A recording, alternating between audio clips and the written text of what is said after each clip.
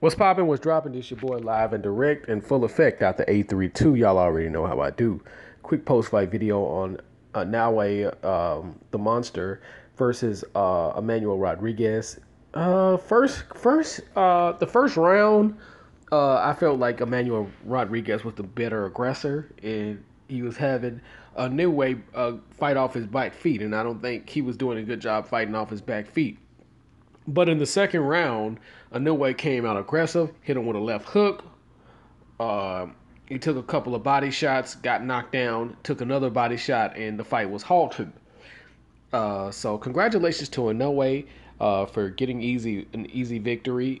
Pretty much, the first round, he looked kind of vulnerable. But what's next? I don't know who he's gonna supposedly fight next. But he looked good, had a strong jab in the second round of the fight and pretty much made easy work of Emmanuel Rodriguez. And I was hoping Rodriguez would pull this out, but it didn't happen. So congratulations to Inouye. And once again, this your boy, live and direct, in full effect, out the 832. Y'all already know how I do. Peace out.